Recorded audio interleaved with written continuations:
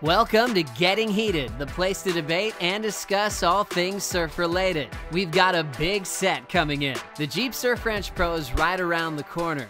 Who will make the bigger statement, the rookies or the Wildcards? And there's some heavy hitters sitting far down on the leaderboard. Who will recover and who will likely fall off the CT?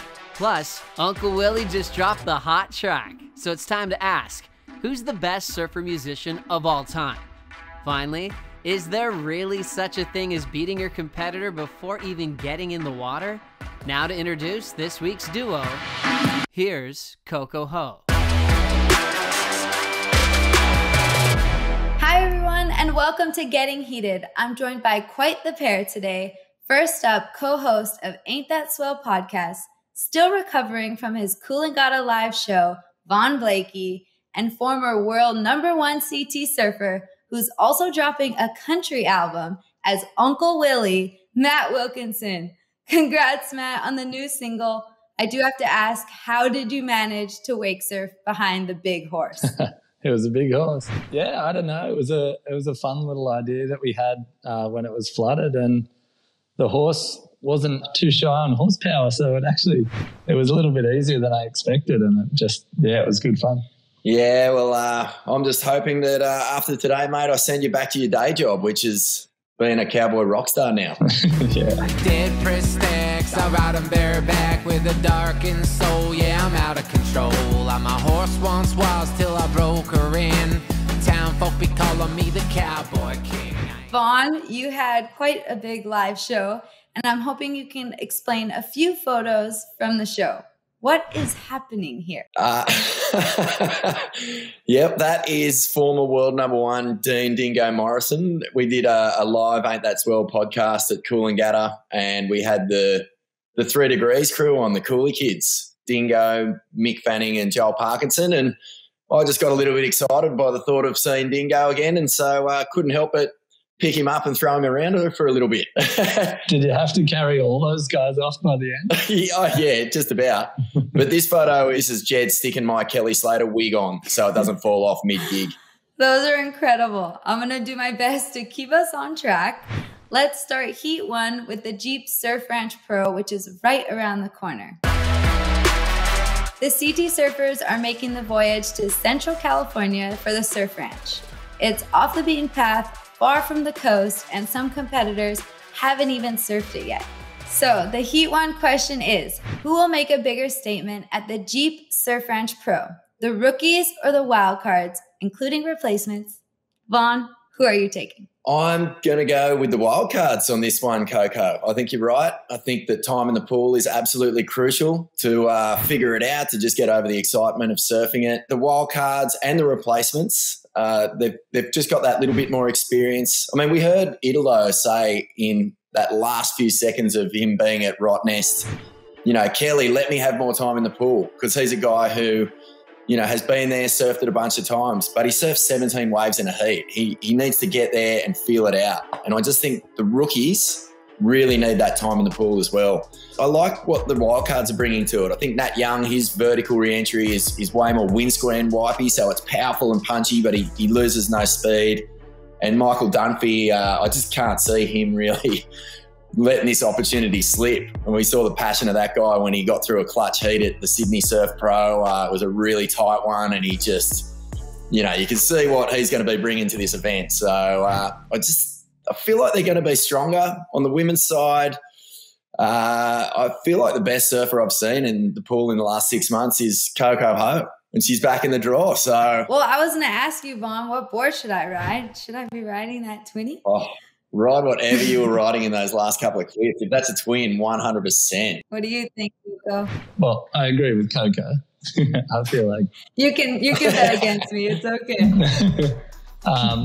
Isabella, I think her turns fit perfectly for the pool. I think her whippy, fin release snap is going to fit super well in the pool. On the guys' side, I disagree with you on Morgan. I think he's short, fast, chunky. He's got that snap that half his tail comes above the lip. It's got power. There'll be spray. I reckon he'll get 15 of those backhand fin throws on that left, and I reckon that's going to drop some big scores. I did let him go a closeout in the Pantin QS a couple of years ago, and he did a big air reverse and beat me, little bastard. When we return, it's the time of the season where surfers fight for their lives at the bottom of the leaderboard. Who will recover and who will say goodbye? And many have done it, but not all have done it well. Who stands out as the ultimate surfer musician of all time? We'll be right back.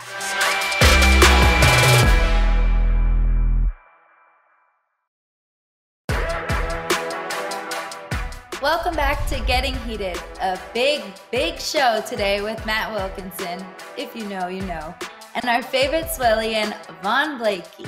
Matt, I want to know if you're going to be back on tour. What are your thoughts on the newest Challenger series? Yeah, well, I think the Challenger series is a great idea. If it all kind of comes, if the world gets its shit together, I might get that bug back, and I don't know. I still feel like I can compete against the best guys, so I'd love to. I'm definitely not hanging the competitive boots up completely, but I'm enjoying having a bit of time off.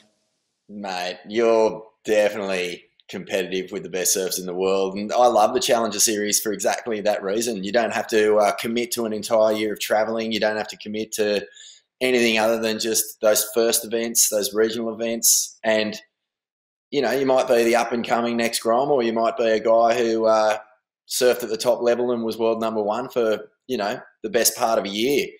It's just the best initiative that the QS has been through in a long, long time, and I can't wait to see who makes it through there, because I just got a feeling we're going to be surprised by how many underground core lords start waving their flag and shocking a few people.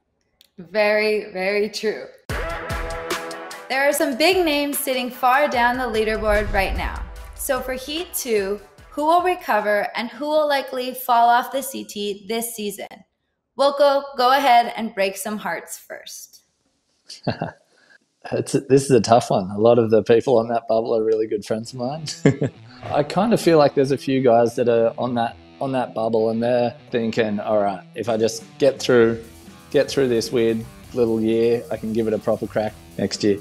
As much as it saddens me to think, Ace being on that bubble, he's got a young family, it's going to be really tough for him to kind of find that motivation to push back. But in saying that, I don't know, he's amazing at Chopu, obviously, he's got a win there. He could definitely do it, and I think he'd love to go out on a big year. And then Owen Wright, he's back there, but he's way too good to be in that position, and I think he's going to just claw his way out pretty easily out of these next few events. I don't know, there's like a lot of people that are really close. I'll tell you what I think, Wilco.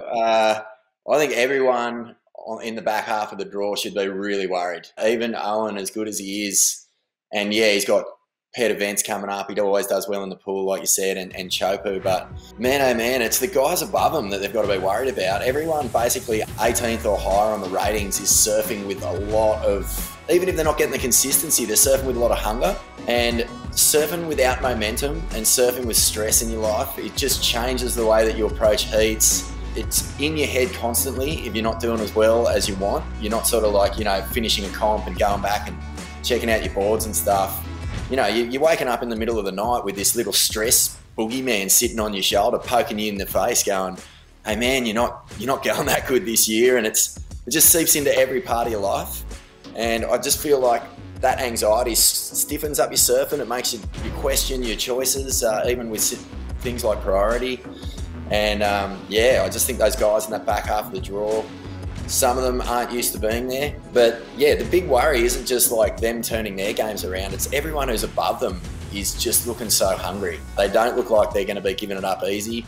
So yeah, mate, I'm worried about it. Even champions have the yips sometimes. And, you know, when you start losing, it can be contagious. It's not just as simple as going, all right, I'll just turn it around at this next event. I've spent some time on that bubble, and I think it can work both ways. I think the pressure gets to you. You can get frustrated with bad results. You can get eggy at the tour, eggy at the judging, eggy at your results, eggy at everything. But then once it does come down to crunch time, I think guys like Owen are gonna just kind of snap back into that competition winning mindset, and I think he'll pretty easily switch back in there and do that and almost use that pressure as a positive. He'll be thinking, all right, if I don't want this to be the end of my career, he'll 100% into these next events, and whatever's weighing him down or whatever is stressing him out, he'll be able to get them out of his head and be like, I know what I need to do right now, and that's win some heats, and I think he's good enough to do that. But on the second part of that is that with the Challenger Series and the QS restructure, the consequence isn't as great falling off tour anymore. Like you come off, you've got a full off season to get your gear back together, and you could be back on tour without skipping a single CT event.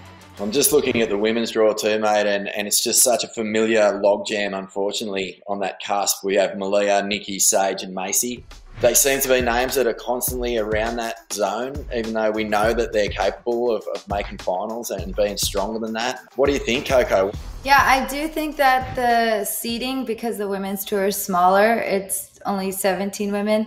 So the seeding's a little tougher. You're constantly, if you're lower on the draw, you're constantly drawing Carissa, Caroline, Lakey, or whoever's in the top three. And it's really hard. You need to beat them like several times to start cracking a lot of quarters. And yeah, to change the top five, it's like almost impossible. Women's world champions are so much greedier than anyone else. Yeah. Agreed. And Steph also. She's been greedy. They don't want to share ever. They just want all the world titles and all the wins for themselves. They just share the love. Come on. Well, the next topic is in honor of the one and only Uncle Willie. I'm a cowboy and I'm living A-side with a big horse right between my thighs.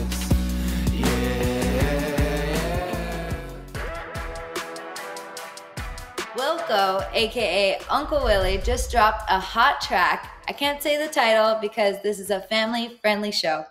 But if you haven't checked it out yet, you have to. So for Heat 3, in honor of Wilco's debut album, we're asking the question, who is the ultimate surfer/musician of all time? Vaughn, who do you give the award to? Okay, I do have some nominees. I'm going to nominate Kingsley Looker, former CT concert pianist who played for the Queen once.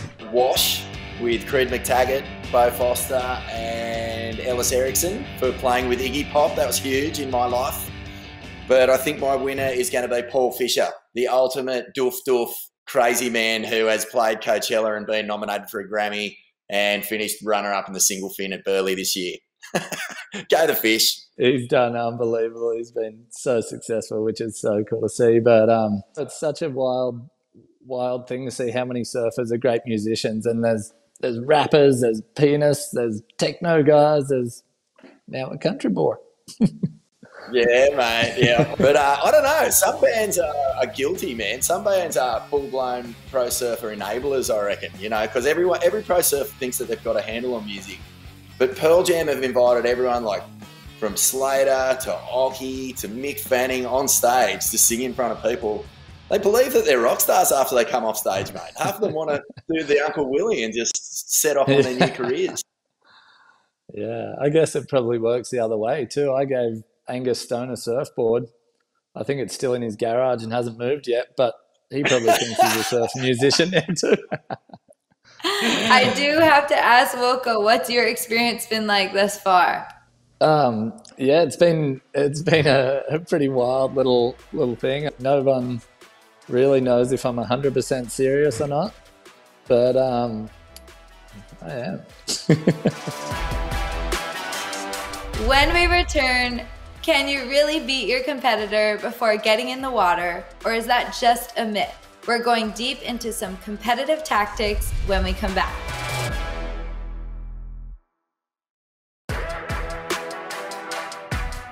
Welcome back to Getting Heated. I'm joined by two surfers who are now performers as well. How do you guys get psyched before performing or taking the stage? I haven't actually played a live gig yet, so I wouldn't know, but South by Southwest, hit me up. It's real easy, Wilco. You just do 300 push-ups, then you do 14 backflips and you land in an ice bath. And you slap yourself in the face a few times and then you get out there. Same as pre-heat warm-up then? Yeah, exactly the same. Sweet. There are so many infamous stories of preheat psych-outs to steal the win with tactics outside of the water. Is it true that you can actually have your opponent beat before you ever even get in the water?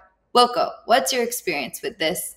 Yeah, a lot of surfers have used those tactics. Kelly was probably the master at it and still is. I know just even the whole like paddling out, you want to paddle out on the side that gets you the inside, and then if you're against one of the guys that you know is going to do it, you can almost like mess with them by just like pushing them a little further and a little further.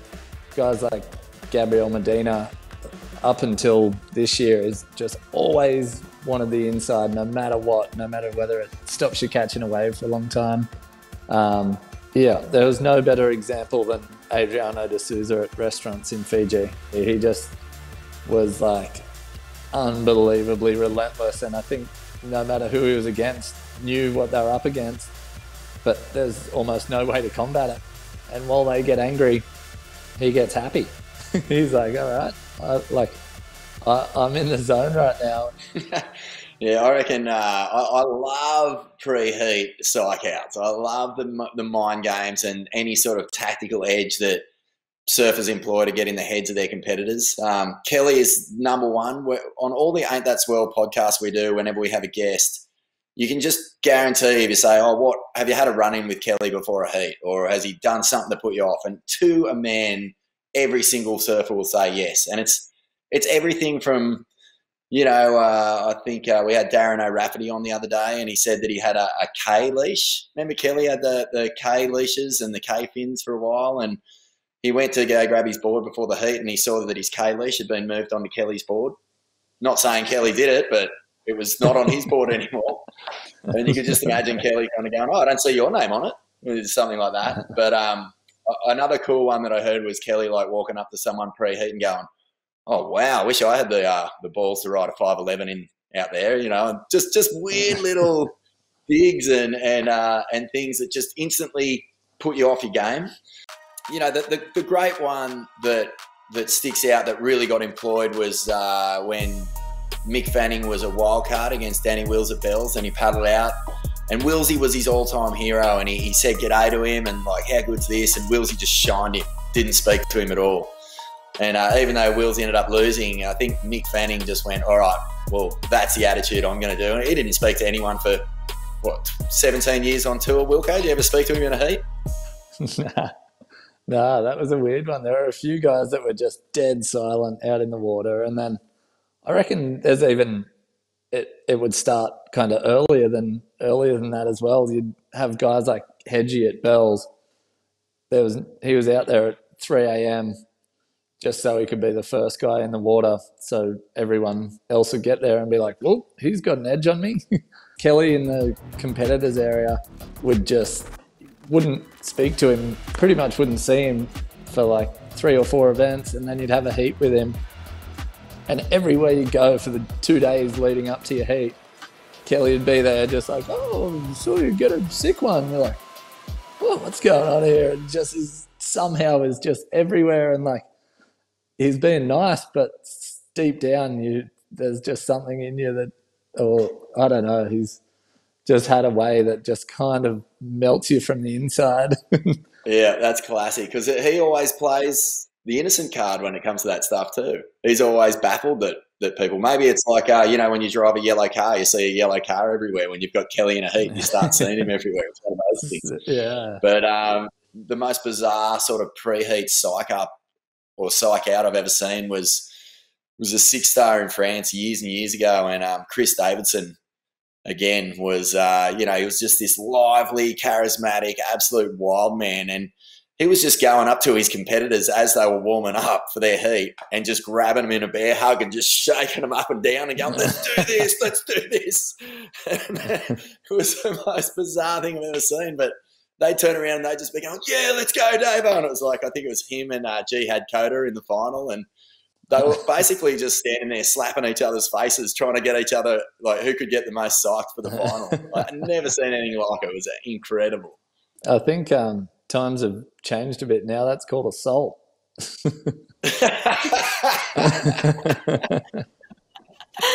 Very true. Well, yeah, can you tell us who's the biggest strikeout queen on the women's tour? Because, like, from the outside looking in, you guys are always best friends and always hanging out and always having a great time. And you always hear that cliche that it's not till you pull your rashies on that you start, you know, the game starts. But when you're out of the rashie, it's all fun and games. But surely someone is in there stinking up that competitor's area with some hectic comp vibes. Yeah, my dad has always tripped on that, how like calm and cool the girls are. He's like, can you stop talking to Steph out there? I think the most intimidating was probably Courtney Conlog, but now we're such good friends that, like, honestly, that she's not intimidating anymore to me in heats. Yeah, but my coach, when I was being coached by Matt Bemrose, he's like, please, can you just go way up in someone's grill and like ask them what they're doing for Christmas? Or like, and I'm like, no, I'm not that brave. I feel like Tyler had a year or two that she looked pretty scary pre-heat, and she's shadow boxing. Oh, the boxing, yeah, and the dancing. Yeah. But then it turned into a dance. And I was like, yeah, I'd dance with you too. Oh, I can't wait. Someone's coming. Tati's kind of got a bit of that, hasn't she? Yeah, she definitely won't look at you in the heat. She won't talk. Maybe more like a Mick, you know, like just focus. No one wants to talk to their competitors, but I mean, if there's a lull or if it's Steph, I'm usually talking. That does it for today's episode of Getting Heated. We're going to go right off on our big horses. See ya.